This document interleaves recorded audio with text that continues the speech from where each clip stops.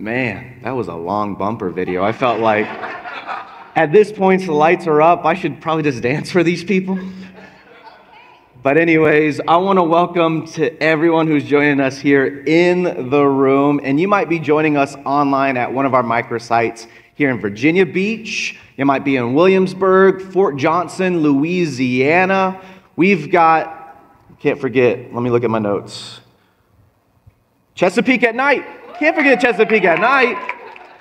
Soon to be Suffolk, soon to be Pennsylvania, I think, or maybe you're just checking us out online. Can everybody here in the room make those joining us on the other side of that screen feel welcome?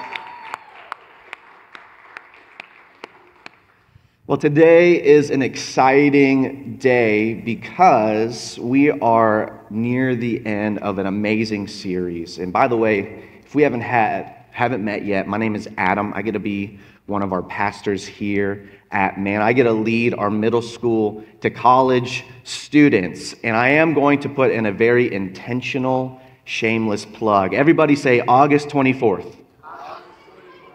August 24th is our 412 student conference. Now, you might be wondering, what is 412 student conference? Well, if you're a middle school to high school student, we've got a full free one-day event happening that Saturday, August 24th, where you're going to be able to do some team versus team competition. You're going to get some free food. Anybody like free food? Amen. Come on, the church said amen.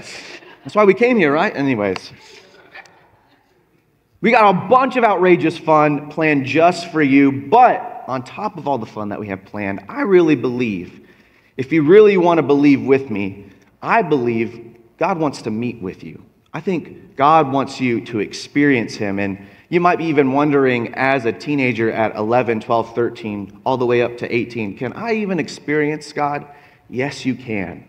And so don't forget then to register for 412 Student Conference. Parents, this is the only time I will subscribe to forcing your kid to come to a church event. That's how much I believe in this. So parents, if your kid doesn't sign up, if your student doesn't sign up, you don't forget, August 24 is 412 Conference.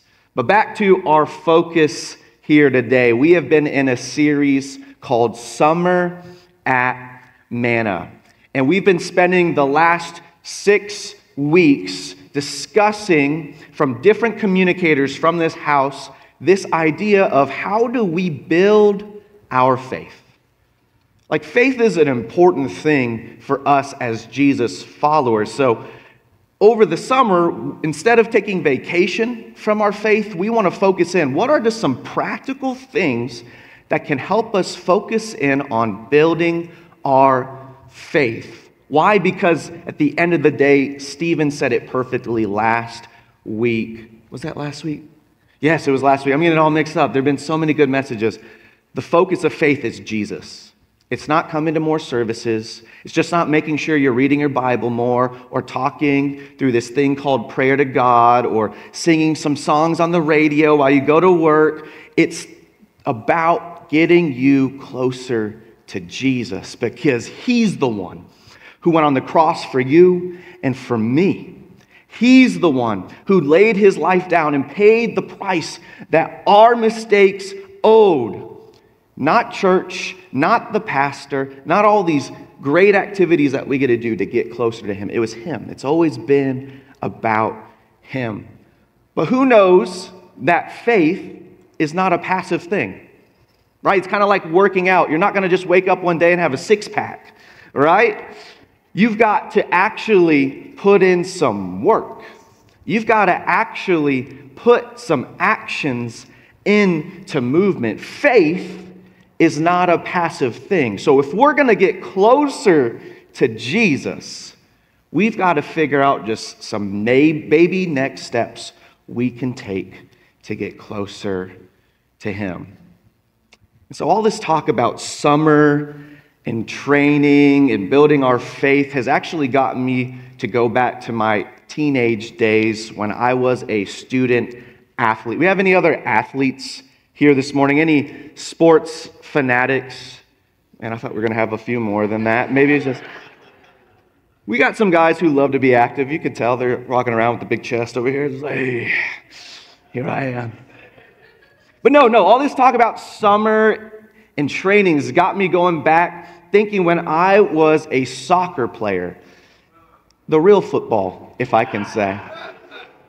Not some of this, I know I just offended half of the community. You're closing your ears for the rest of this message. But no, I played the game of what we call here in America soccer. And I got to ask, does anybody remember summer training? Like, was this a thing you had to do in your sport? Maybe not for the football players. Maybe you didn't have to train over the summer. But you know what we had to do as soccer players? We had to show up to this thing called summer training. And I'm not going to lie. Early on in my career, I did not like summer training. Why? Because we found out very quickly summer training as a soccer player meant this: running. Coach, we're going to work on some passes today? No, get on the line. We're going to do some more sprints. Coach, are we going to practice on shooting today? No. Get on this line. We're now going to go run a couple miles. Coach, come on. Can we just get a water break? I was watching Remember the Titans last night. You remember that scene? Water? Water is for cowards. Get back. We're going to do up downs till so-and-so is no longer thirsty. We had to run so much as soccer players in summer training. The second reason why we didn't like summer training was this: it was over the summer. I'd rather be chilling. I'd rather be playing video games with my friends. And it was so hot. Oh my goodness. I was playing soccer in Fayetteville, North Carolina. And I thought when me and my wife moved up here 3.5 years ago, we're going to get away from this crazy humidity. We're going to get away from this crazy heat. But Virginia, you guys tricked us. It made sense. We're going up north. It gets colder, right? No, it stays just as hot. Summer training included a lot of running and included a lot of heat. And so it gets to the point, right? You're running the 50th mile for summer training, and you begin to think these thoughts. Hey, coach, could we just take a day off? You begin to think, because of the heat, it starts making you go a little bit crazy. You know what, coach? I think you actually owe me a day off. But you want to know something? I don't remember when. I know it was early on in my soccer career, and I don't remember which coach drilled this into my head. But I learned very quickly this lesson: summer training is not an option. Summer training is not an option. In fact, our coach told us if you miss summer training, you should expect to not play as much throughout the seasons. Why? Because I can remember it like I was there yesterday. Coach said, Miss Jenny, coach said to me, if I can't count on you now to come to summer training, how am I going to count on you to show up when it really matters? If we were 100% a dedicated team member to this team, we understood then that summer training is not an option. Now, if you're taking notes this morning, I want you to write this down. I entitled today's talk, It's Not an Option. It's not an option. Now let's talk about options a little bit before I hop into the word today. If you've got your Bibles, you can go ahead and open up to Matthew 28. But before I get there, let's just clear something up real quick. Options, you know what? They're not a bad thing. In fact, options can be a very good thing. Thank God, when I moved here to Virginia, we had options for a home to buy because some homes were better than others.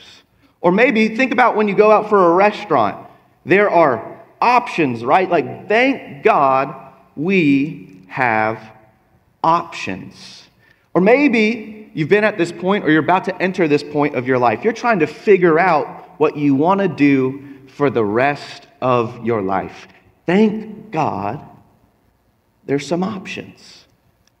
So options aren't a bad thing. I'm not going to stand up here and then say we all need to condemn this concept of options in life. I just gave us a few examples of why options can be a good thing. What I've learned in the last 29 years of my life is, though, options can sometimes have negative results. For example, every single day, right, we have the option to work out or not work out. And if you can tell, for some years, I chose to wake up and not work out. But I'm hopping back in, baby. We're going strong for months. We're getting back to soccer player Adam. Hey, yeah, come on. The church said amen. But every day, right, we have the option to eat something healthier, maybe like a grilled chicken salad, some steak with some asparagus, or we have the option to eat something not as healthy like McDonald's, some Taco Bell, some fast food. We love our fast food here in America. Right? We either have the option to wake up earlier in the morning, spend time with God, or we can hit the snooze button and we'll try to get with God sometime later.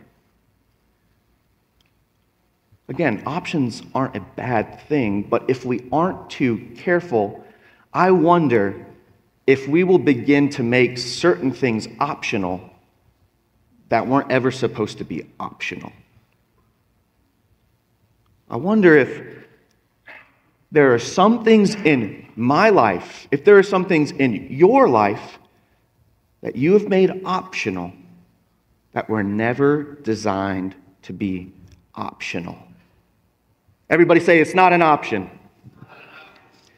Well, what am I getting at now this morning? If you got your Bibles open, Matthew 28, we're going to start reading from verse 18. This is a very, what do I want to say? Famous, that's the word, famous portion of Scripture that we have as followers of Jesus. And beyond the fame, it is one of the most foundational portions of Scripture that we have in the Bible. Maybe you're new to church, though. Maybe you don't know what we're about to read. So let me lay some context of what we're about to pick up in verse 18. This portion of Scripture is known as the Great Commission. Everybody say the Great Commission.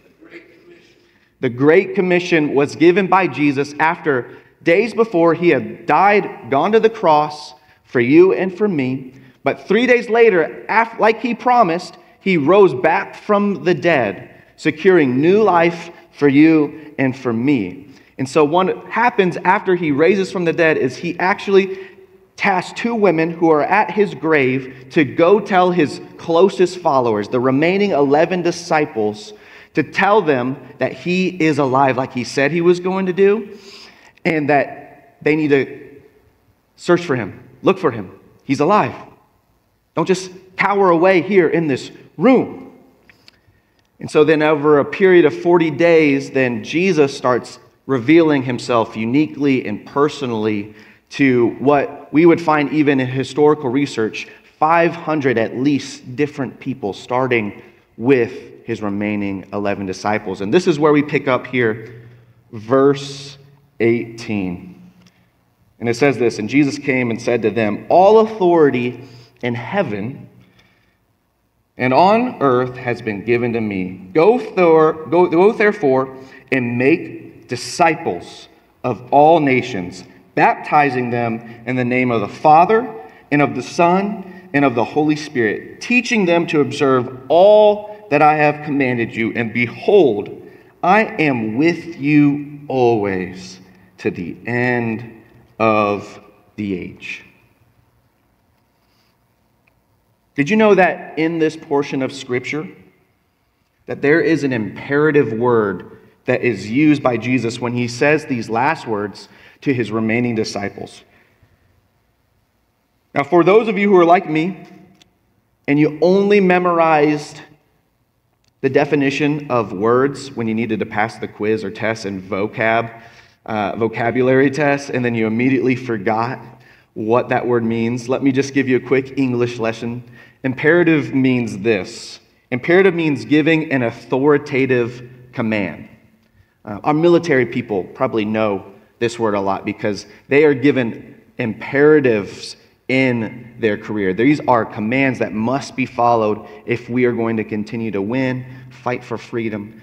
Imperative means this is an authoritative command. And I want to ask us, just to get a little interaction this morning, if you were to guess which word in this portion of Scripture is that imperative word, which one would you guess? Go ahead, you can say something. Go. Make. Anyone else? Baptizing, teaching. Okay, so now I'm going to give us the answer. Maybe you looked up here and you thought the imperative word was go. And you thought, of course, it has to be the imperative word. Like, if we don't go, if we don't evangelize, if we don't tell people about Jesus, how are they going to know? Go has to be the authoritative command that's used in this portion of Scripture. Well, unfortunately, if you chose go, you selected the wrong option. But maybe I heard somebody shout the word baptize. You thought baptize is the thing. Yes, of course, Jesus wants us to dip some people. He wants us to baptize them in the Holy Spirit, because how are these vessels going to get clean if we don't baptize them? If you chose baptize, choice number B, you also were incorrect. I'm so sorry. What an encouraging word, right? To be told that you got things wrong at church. So I didn't come here for this. Well, hey, don't worry. There's some hope at the end of all of this. If you maybe selected teaching, you're like, there's no way, there's nothing else up here that is imperative. It's got to be teach. If we don't teach people the Word of God, if we don't preach this on the side of streets and let them know the truth, how are they going to know that Jesus loves them, died for them, and wants them to have a new life and relationship with Him? If we don't teach people, if this Bible, this thing isn't the most imperative thing in our life, how are they going to know? Well, if you selected choice C, you were also incorrect. And so, some of your surprise, I even gave you a cheat sheet up here. Like, come on, if you can't see this online, there are two words underlined up here on the screens, and we're going to all say it together. Say it with me. Make disciples. Make disciples is the imperative word that gets translated into the English, which is what we just read. Make disciples. Yeah, the Greeks were a little weird. They use one word that gets translated many words. This is way more elaborate than our simple language here in America. But that's what gets translated into English. One word that is an imperative command: make disciples. You know what I want you to do, Jesus says, before I leave and sit on the right hand of the throne of God, I want you to catch this. What is the most important thing I need you to do? It's making disciples. And this is the first time that we see in Scripture Jesus exclusively command His disciples to do this practice called making disciples. But if we actually look throughout His time with His closest followers, we see Him subliminally, it's a hard word to say, subliminally share this idea with His guys. You guys remember Peter's story? You remember one of His first disciples that He chose? Matthew 4. Go ahead, throw that up on the screens. Here's Peter's story. He's out there fishing. He's doing his regular career trade thing. And Jesus, while walking by the Sea of Galilee, saw two brothers, Simon, who is called Peter, and Andrew, his brother, casting a net into the sea, for they were fishermen. And He said to them, "Follow me, and I will" what? "Make you fishers of men." Notice that when Jesus first calls Peter, He didn't say, "Hey, Peter, come follow me, and we're going to just have this great time, you and me." He didn't say, "Hey, Peter, I've got this amazing relationship that I want to start with you, and that's all I want you to focus on." I find it so interesting that after Jesus invites Peter to come into his life and to follow him, he actually begins to subliminally share this message of, you know what a big purpose of this relationship we're starting is going to be about? You fishing for other people. Now, you still might not be convinced that making disciples is the imperative. So I want to go to another story. It makes me think of the one religious teacher. Another way to put it into context that maybe we understand, it was a pastor like me of the time. Jesus is just doing his thing. And in Matthew 22, this religious teacher asked Jesus, what is the greatest commandment in all the law? We would now know this as the Bible, in which we are able to read today. But he asked Jesus, what is the most important thing in all of the Bible? And what does Jesus say to him? He says, you shall love the Lord your God with all of your heart and all your soul and with all your mind. And yes, God wants us firstly to understand he has saved us for a relationship with him. He didn't save us just for a job. So as I talk about what we're focusing in on this morning, let's not make a mistake that Jesus has first called us to be sons and daughters of the King, the creator of all of the universe. And that's what makes him so much more different than any other God that promotes himself to you and to me. He has called us firstly to love him, to come into a relationship with him. He says this is the great and first commandment. But there's a second that is like it. It's as if he's saying, this is just as important, though, that I need you to catch. And it's this: you shall love your neighbor as yourself. And he finishes saying, on these two commandments depend all the law and the prophets. You might be wondering, why am I putting so much emphasis on this making disciple thing? Well, studies show recently from Barna Research Group, this is a very credible Christian research ministry that dedicates their time just to help us figure out how can we be more effective in loving God, loving people. I found this quite staggering. Every 2 out of 5 Jesus followers would say they are not actively engaged in discipleship. This means that there is 39% of Christians right here in the United States that have never gotten a taste of this thing Jesus clearly commands we ought to be engaged in as followers of Jesus. But you want to know what's interesting? This same study showed us this. The top reason why people are not engaged in discipleship is this: they just didn't know it was something they were supposed to ask for or to give to somebody else. They just didn't know that this was something that Jesus wanted us to step into when we enter into this relationship with him. And this just now makes me wonder, how did we get to this point?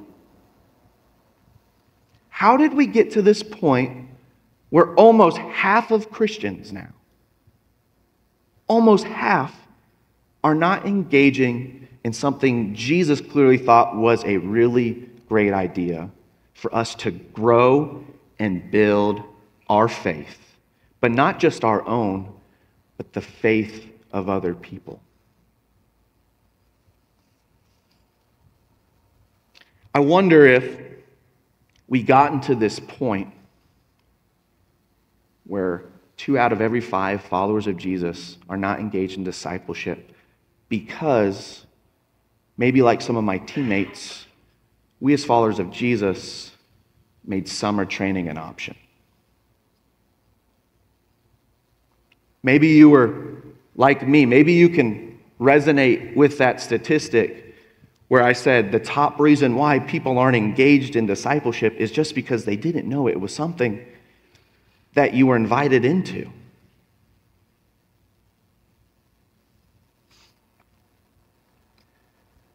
For taking notes, write this down. This is what I want us to catch this morning. Discipleship is not an option. Discipleship is not an option.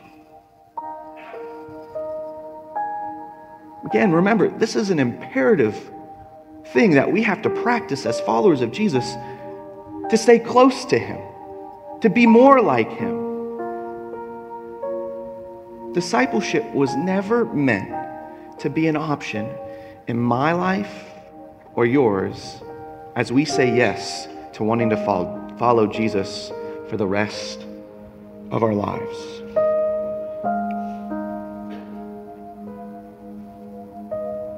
And I want to encourage us as a church.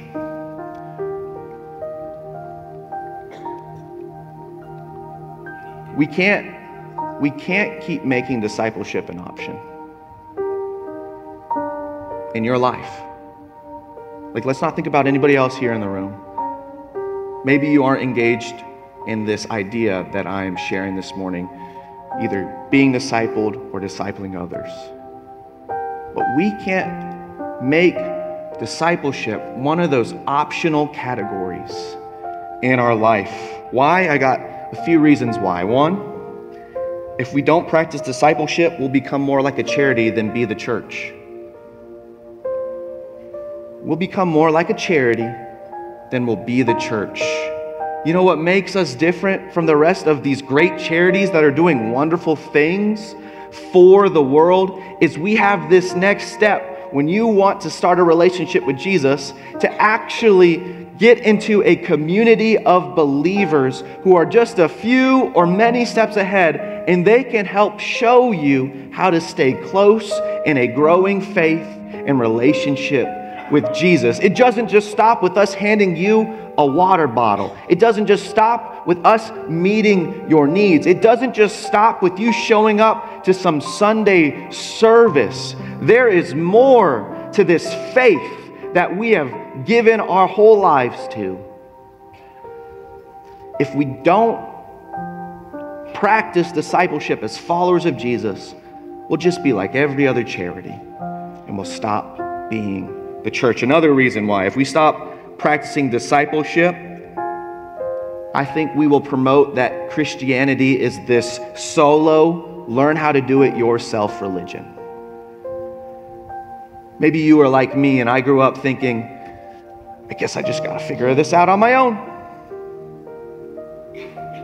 I guess following Jesus is all on me. And don't get me wrong, we believe and we teach that your personal growth as it relates to your relationship with Jesus is 100% on two people, you and Jesus. But the process that He has invited you to get closer to Him is within this context of Christian community.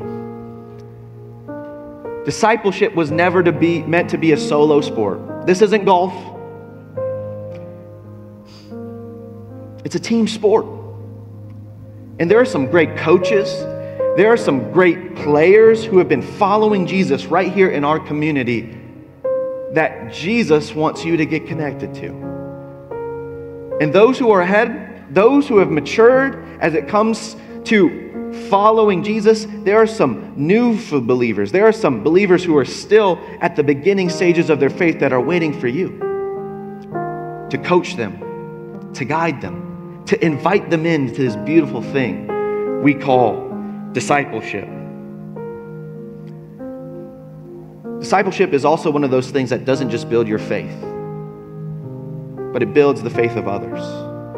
That's where we have to graduate from, Manna Church, is where this thing is just about me and Jesus and me getting closer to Jesus. One of the greatest faith-building blocks He's ever given us is you showing others how to get to where Jesus has gotten you. And the last reason why I think we can't make discipleship an option is this. Very clearly, Matthew 28. If you could throw that back up on the screen. Matthew 28. Go and make disciples. This is the strategy of how we're going to reach all nations. It isn't more services. It isn't more Christian activity that you just throw into your life. It's this beautiful practice of you making disciples, that will always be the greatest outreach strategy that we could ever invite people who still don't know him to be convinced that this is something that they're missing from their life. So let's just quickly define what discipleship is, because maybe you're still lost. Okay, I get the idea. Discipleship is not an option, but what is discipleship? Well, let's look at Paul's take on discipleship. 1 Corinthians 11:1. Follow my example as I follow the example of Christ. You want to know what discipleship is? It's as simple as this. Those of us who have followed Jesus for a little while, we've become a little bit more like him. We actually invite people into our lives. Write this down. Discipleship is inviting someone into your life to follow you as you follow Jesus. Discipleship is not just this extra meeting we add into our calendar, but let's think about discipleship like this. I'm inviting you into my calendar. Discipleship isn't just, I'm inviting you into my small group. Hey, I'm inviting you to be like a kid in my life who I'm going to help raise you spiritually. Discipleship, write this down, is more than a program you sign up for, and it's more than a weekly meeting you attend. Discipleship is more than a program that you sign up for, and more than a weekly meeting that you attend. Too often, I think we approach discipleship like it's a task that we just have to add to our Christian duties. But imagine if we approach raising our own biological children the same way we approach discipleship. All right, kid, just do this, and do this. I'll see you in a week, all right? Don't die. I'll be back, all right? You go off, you live your life. Oh yeah, Jesus, I love you. It's so great. This is awesome. And this is all wonderful here, right? Like you're getting closer to Jesus. And hopefully you've got somebody who you're following their example to get you closer to him. But then, what's all this mess? How did you get here? All right, well, if you just do this, and then if you do this, you do this. All right, we'll meet next week. All right. Before you even walk off, there's another mess, right? Like, imagine if we approach raising our own kids the same way that maybe we approach this idea of discipleship. No wonder people don't want to be a part of the church. No wonder following Jesus isn't this huge appeal to people who don't know him. Because if we invite people to just show up for a Sunday service, or even if we just invite people into a small group where we only interact with them once a week, even if that, why would I sign up for this? Why would I want to give my life to this? We can't leave people on their own, expecting them to figure it all out on their own anymore. I think we have a problem within the church globally where we have settled for just come to my Christian program on Sunday and hopefully you get more connected to that. But people just keep showing up for Sunday waiting for what's next, but they just don't know where to go. But you know how we fix this problem, Manna Church? We stop making something that we have maybe made optional in our lives no longer an option. We no longer create the Great Commission to be the great option that Jesus has given us. But we take seriously these last words Jesus shared for his remaining 11 that are just as imperative for you and for me. So where do we go from here? 2 quick applications. First, you need to pick someone to disciple. I know that's just like super revelatory, super crazy idea. You need to pick someone to disciple. If you look behind you and you don't see anybody following you, that's a good first step to do. Pick someone to disciple. Look at Mark 3, verse 13 has to say. And he, being Jesus, went up on the mountain and called to him those whom he desired, and they came to him. Notice that it says Jesus called to them. I think some of us are waiting for people to ask us to disciple them. But if we really follow Jesus' example, even if we look at the story on how he got the 12, he didn't wait for them to ask to follow him. He picked them. He picked them. So we need to stop waiting for people to come begging us that we would invite them into our lives to help them get closer to Jesus. I have a theory. Jesus said one time, I only do what I hear the Father saying, and I only do what I see the Father doing. You want to know how to pick your disciples? I think if we pray first and we hear who he might want you to invite into your life, that's a good place to start before you start picking who you want to show how to follow Jesus. For those of us who would consider us mature, stop making discipleship an option. Stop waiting around for people to pick you. God's matured you so you could pick other people. Now I want to speak to those who maybe be new to the faith. Or maybe you feel like I'm still at these early beginnings of my journey.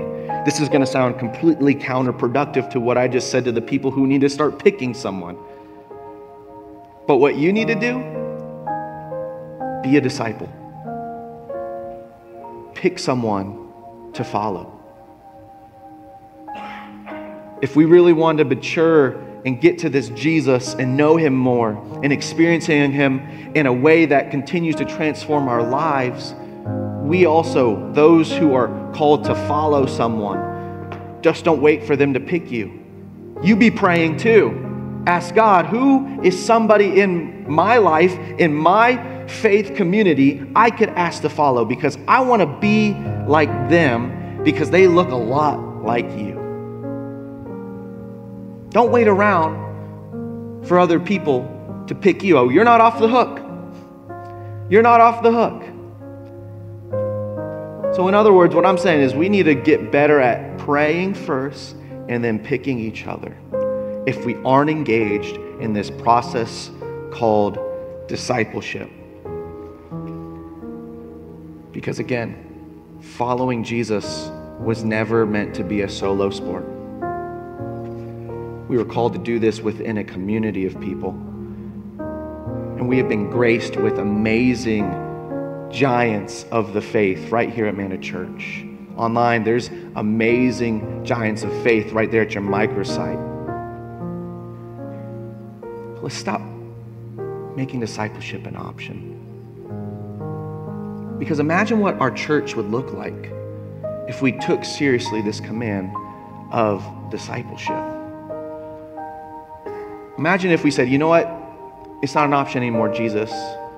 What would happen in your life if you took the risk of saying, I'm going to follow somebody who looks a lot like Jesus? One, I see marriages restored. Two, I see addictions being broken and you truly being set free. I see a church of people who is building these habits on their own because they have a coach who's helping them figure out, how do I read the Bible? How do I even understand this thing? A church that's praying because they don't just have to figure it out on their own anymore, but they've had somebody help them figure out how they get a hold of the presence of God and to talk to him about everything and anything. I see a church that is growing beyond the room of people we have now because we have taken seriously this idea, this outreach strategy to make disciples right here, right where we're at in this time. Let's stop making discipleship an option. But today, let's dedicate ourselves to really finding out who can I start or who can I begin to follow. And for those of us who have just never engaged in helping somebody find Jesus, Who is somebody here that Jesus would have me connect with and to show them how to stay close to him? Will you pray with me, church? Jesus, we love you. And we thank you for this beautiful thing, this beautiful mission you've given us called the discipleship. And Lord, we are grateful that we don't have to do this on our own. So we ask that you would come and that you would speak to us even now. Who is somebody I should pick, or who is somebody I should follow right here in Manna Church? Because I want to get to know you better. I want to grow closer to you. I want to experience you. Jesus, would we no longer make this an option, but would we be a church that takes seriously this wonderful strategy that you've given us to continue to change our lives and ultimately change the world. In Jesus' name, everybody said, amen, amen. If you can keep your heads bowed, one more moment, eyes closed for one more prayer. Maybe you're here this morning and you're like, wow, this is a great talk, but I wouldn't even say I've been convinced of being a follower of Jesus yet. Well, can I let you know of some really bad, but also some really good news? We'll start with the bad first. One, just like me, all of us start from this place of being separated from God because we all have the same problem. It's called sin. And sin is not just these behaviors, it's not just these lifestyles that we choose to have, think, say, do, but it's a condition of the heart. Sin has separated us from experiencing a life-giving, life-changing relationship with our Creator. And what's even worse is there's nothing that we could do to get ourselves back to Him, to be made right, and to enter in this relationship with Him. But here's the good news. The good news is this, that God Himself, seeing us trying to get back to Him, said, I'm going to make a way. So He Himself came in the flesh, and His name was Jesus, and He lived the life that we should have lived perfectly, and then He died the death that we deserve to pay for our sin on the cross. But 3 days later, He rose back to life, securing a new way, the only way to get back to Him. That does not require us to strive. It doesn't require us to thrive in doing all these good things, but it just simply requires us to understand that we need this Savior. We need this King who has paid it all, past, present, and future. Scripture tells us if we confess with our mouth Jesus is Lord, believe in our heart Christ was raised from the dead, if we believe and we confess these things, we will be saved. We will be able to enter into that one way back to God and experience a life-changing, fulfilling, purpose-filled life. And all we have to simply do is admit that we need Him. So if that's you, what I'm going to simply ask is that you raise your hand so I know who we get to pray with. And don't worry, we're not going to embarrass you. We're not going to call you out. We just want to simply know who we're going to be helping take this next step. So if you want to raise your hand to start a relationship with Jesus, you can go ahead and do that now.